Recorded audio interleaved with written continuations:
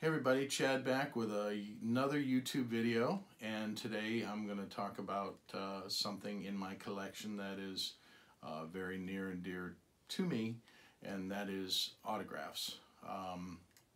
I basically started collecting autographs at least 20 years ago. I went to a convention for one of my favorite television series, and never really thought about it, but the celebrities were signing at this convention, and I started getting things signed. Kind of got spoiled by that convention because the celebrities would basically sign free of charge. If you bought a picture from them, it was like $5 or $10, but if you had a program, they would sign it free. They would also sign memorabilia that you may have from the show free and so forth. So I kind of got spoiled with that, and then later on started going to autograph shows, and celebrities were charging. You know, first couple shows I went to, some of the people were like $5, $10, $15 an autograph, which is very reasonable. And then as autograph collecting got hotter, basically, you know, the sky's the limit. Now there's some television shows that have autograph conventions, and you're paying upwards of hundreds of dollars for autographs and photo opportunities. And again, I don't want to burst anybody's bubble, but I know a lot of people that do this, and it's very expensive. It's really not affordable for the average fan, which is a shame. So I do like my YouTube friends that do through the mail baseball cards and autographs and things like that. Chris Cards, TTM Troy, they are very successful at their YouTube channels and what they do, so shouts out to those guys. Before I also get started, I wanted to show one thing.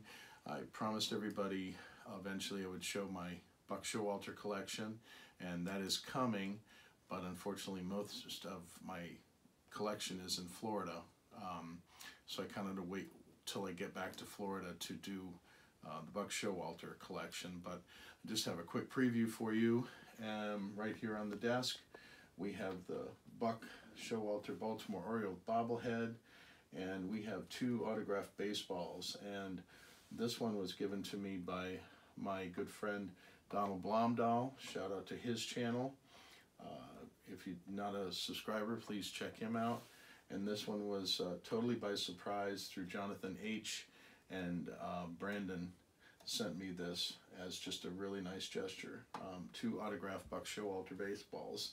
And I actually have a couple more in Florida, but just wanted to kind of preview those because those are staying here in Iowa, and we'll actually go back to the collection when we're in Florida. But I wanted to say that video is upcoming. It's a pretty big video, so it'll probably be a lot longer than these ones will be. But today I'll make it short and sweet. Just kind of wanted to show some of my autographs, and again, I've had to narrow down what I collect, so I'll try to explain that as we go along. But this is kind of TV show, movie star type thing, and you know, there's so many people out there you can get their autographs from now, and I see people going to these shows that spend hundreds of dollars, thousands of dollars on autographs. So I will never do that. I, you know, just kind of like stick to the shows that really, really interest me, and, you know, just for it to be affordable and within my budget. And again, I will preach that to any of the collectors out there. Do not get into something that is over your head, because then it doesn't become fun. It's just like a financial challenge for you to keep up with all the stuff coming out. So first thing I'm going to show you is my sister got me turned on to this television show. It was on I believe A&E for about 4 seasons. It's called Turn: Washington Spies. It was based on a real event of the first spy ring in America under George Washington. And my sister was really into the show. I watched the show with her, and there wasn't much memorabilia from the show, but for one Christmas, there was a guy on eBay selling a press kit, and it turned out to be really cool. He had two of them, so he gave me a better deal when I bought two. So of course I bought one for her for Christmas and myself. And this sort of looks like a book, and it's kind of cool. Never saw a press kit really like this before. In here there is a couple DVDs like of the shows. Like it's sort of like a preview video for people who are in the business, if you will. So those, well, it's kind of stuck in there now, so I'm going to take it out and show you. Whoops, and I'm throwing things around. So here we go. Couple like picture disc, and there's like the first 2 episodes of the series for like critics to, you know, check out and see if they like the show, to recommend it and watch it and so forth. So that came with the press kit. I'll try to get back in there. So there's also a letter to you know, the people who were recommending to watch the show.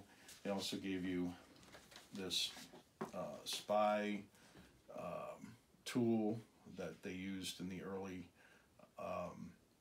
spy ring to determine, you know, what the secret message were.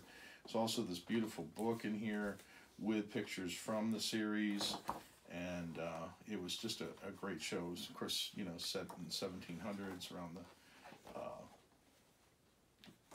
the original Independence Day, and it has the character bios of each character and stuff, and it was just a really cool show. Don't collect a lot from the series, but I thought that was kind of fun, and there's an advertisement for the show, just something I kept in my PC. This also was an online comic book, which I thought was very interesting. You could, you know, have it online. There's actually 2 of them, and I was able to download it and take it to a printer friend of mine, and I actually made a hard copy of the comic book and gave it to my sister for Christmas one year, and I have a copy. Cost me about $30 to make it, but you know, probably only two people that have it. So that was one thing. The show is really good. It's called Turn: Washington Spies. If you get a chance, check that out. I then will go on to show you a more recent addition to my collection. I only have 2 autographs in this, and I'm basically just collecting some of the celebrities. If it's a show that was been on and it had, you know, hundreds of people in it, I don't necessarily collect everybody from the show, but like the main characters, I will do that. But back in the 80s, there was a show called Alf, and it was pretty funny, and I started, you know, it was a very good memory from those days, and I was able to get a couple autographs from the series, and I don't have my glasses on, so let me throw them on here so I can tell you who these people are. This is Ann Sheeden, who played Kate Tanner in the show. I met her at an autograph show, and there is the Alf character behind her. And this was Liz Sheridan, who played Mrs. Achmonic, the next door neighbor. So I've actually got 2 of them, and there's about maybe 15 autographs that I want to get. So eventually I will, you know, piece that together as part of the Chad autograph collection. Moving on, I used to be really into Alyssa Milano. She's still a beautiful girl, and of course one of her biggest shows was Charmed. And I was able to not meet her as of yet, but I met quite a few characters from the show Charmed. Holly Marie Combs, Brian Krause, Rose McGowan. It was very pricey to get this autograph, but I do have her. Met Shannon Doherty, who was actually very nice. Jennifer Rhodes.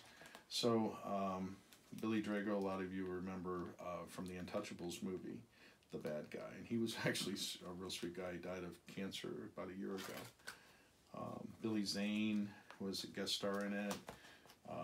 And the big one is Norman Reedus from The Walking Dead, but he actually was in several episodes of Charmed as well, and I got to meet him along with Antonio Sabato Jr. And so occasionally if somebody pops up, I don't actually own the series on DVD anymore, but I do collect the autographs from the show, so I kind of have that.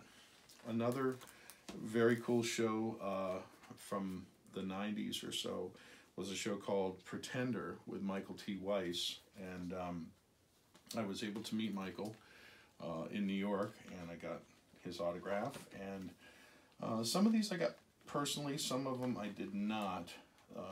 Got through other dealers and so forth. But there's Keen Curtis. This was George Lazenby, who actually played James Bond in one of the original James Bond movies. Played Michael T. Weiss's dad in the show. It was only on a few episodes, but it was a great show. It had a lot of guest stars on there. I also got a press kit. I do like press kits, and for some of the future videos you'll see that I'm really into these, but they will give you like a background of the show and actors and character bios and things like that, and a lot of times they'll have like pictures, or in this case this has like a lot of slides from the show, and I've always wanted to get those into print, so that is something that's on my list of things to do. But that show was on about 4 seasons and actually has a couple follow-up movies to it called The Pretender, and Michael T. Weiss was the star. Another show from back in the 80s was a show called Wise Guy, and it was a great show. Ken Wall was the main character, and I'm going to have Norm pan over to the wall here because I actually have 2 posters in the office from the series Wise Guy. Those are pretty hard to get. You may recognize Ken Wall. He was in a few other things as well, but that were 2 posters that I got. Also, when the DVDs came out, I got a deck of cards that came with the DVDs. There was also an unofficial story of the making of Wise Guy, which is kind of a fanzine type of thing. And believe it or not, one year they actually did a Wise Guy calendar, and I actually have that too. So these are some of my favorite shows of all time. Some of them are very popular, some not so much. In the series, I have a few autographs from Wise Guy. I don't have, and I won't necessarily read everybody off, but this show had a lot of, if you go back and look at who was in the series, like a lot of who's who, like first acting appearances and so forth, including Jerry Lewis, who I have Jerry Lewis's autograph in there, believe it or not. And some of these guys you will just look at and go, oh, I know that. And there's the actor Fred Thompson, who turned senator. Michael Leonard from the Waltons was also in the show. And if you were a fan of Babe Ruth appearances, there's Art LaFleur, who had a character role in the series, and it was kind of a mob series at first, and it went into other things. It was on several seasons. Just a great backstory to it, but that one's called Wise Guy. Of course, I know a lot of you know about this series, and this is probably one of my favorite of all time, is The Sopranos. I have met a lot of The Sopranos, and I used to have tons of memorabilia. I kind of narrowed that down over the years as well.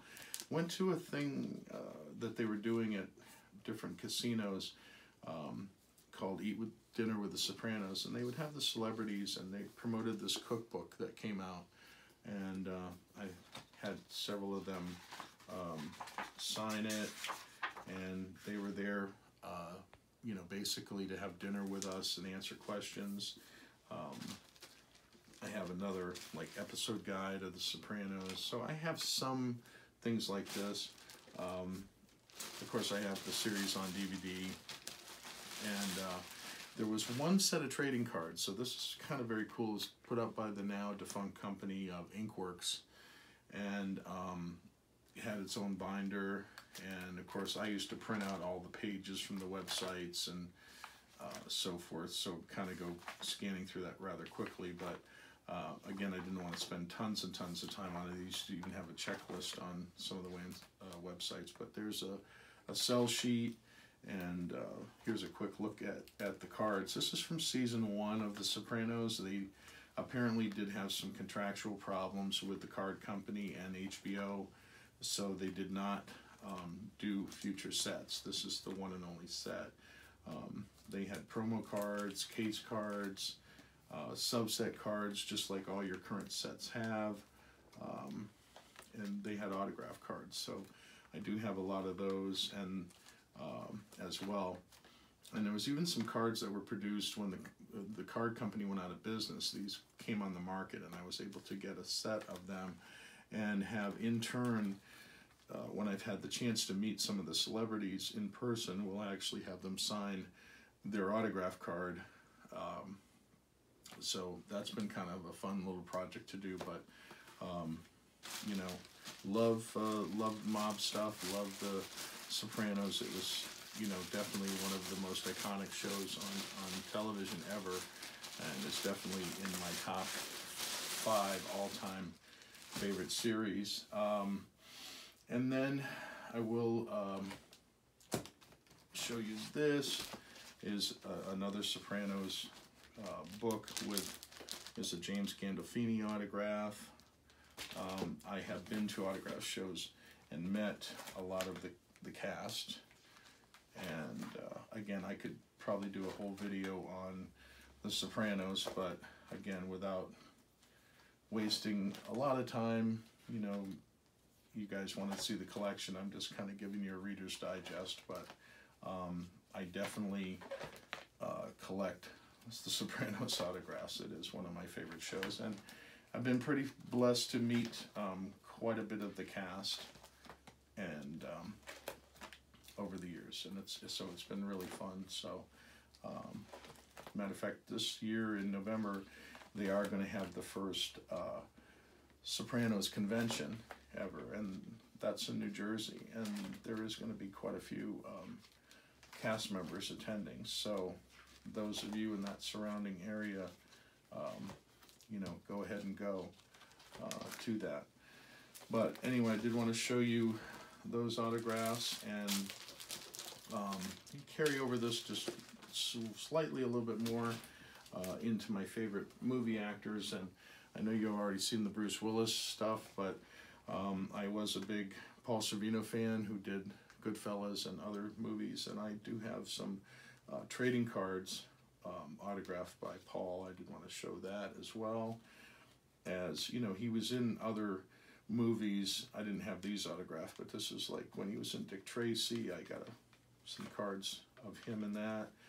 When he was in the movie The Rocketeer, I've got a few of the cards that depicted his picture. Bob Hoskins is also another one of my favorite actors who's passed away. He was in the movie Hook with Robin Williams, and I was able to get some trading cards that depicts him in the movie. I used to have the whole sets, but I've obviously, you know, trimmed back on those things. And last but not least, these are my actors' autographs that I collect. I do have a Bob Hoskins. I did not get that personally signed. He lived in England, and now he's passed away. But I did get to meet Paul Sorvino, and I have a lot of Paul Sorvino memorabilia, mostly photos from movies that were signed. Some of them I got in person, some of them were given to me, but I have quite a bit of his. I did meet now deceased comedian Ralphie May at one time. He was a very funny guy. I got to meet him. I met Jonathan Winters. Some people may remember him from Mork and Mindy. Ernest Borgnine from McHale's Navy. Tom Bosley from Happy Days, and Father Dowling, which is also another one of my favorite shows. George Kennedy, who was an older actor, you probably heard of him. Curtis Armstrong from Moonlighting, which was a Bruce Willis movie or show, and Curtis was in Revenge of the Nerds, but he was also a regular in Moonlighting. And Ed Asner, who I actually met several times, very nice guy. I signed a couple. A personal friend of mine is Dwayne Whitaker, who was also, I met through Danny Roebuck. So if you saw that video, you know I personally know Danny Roebuck, and I know Dwayne Whitaker too. So there's Dwayne in probably his best known feature, Pulp Fiction. And I was also privileged to get to meet Mickey Rooney before he passed away. So, you know, I have odds and ends of autographs, but I love collecting it, and I basically collect my favorite actors from TV shows and stuff like that. And I obviously don't have as much as I used to. And I'm holding off to show you my biggest collectibles, which is from my favorite TV show of all time, which is Dark Shadows. So I do have a DVD coming up on that, and that's going to be quite long because we'll be showing you some of my memorabilia and autographs as well. But that's it for now. I tried to make it as short and sweet as possible for you guys that wanted to see the autographs. I know it was kind of a Reader's Digest, but I didn't want to bore you with taking 20 minutes in between each picture and so forth. So if you have any questions, just message me. Hope you like the videos, subscribe to the channel, and I'm going to have more videos on my collectibles soon. So subscribe and, you know, check out for those alerts, okay? Hope you enjoyed, and we'll see you soon. God bless.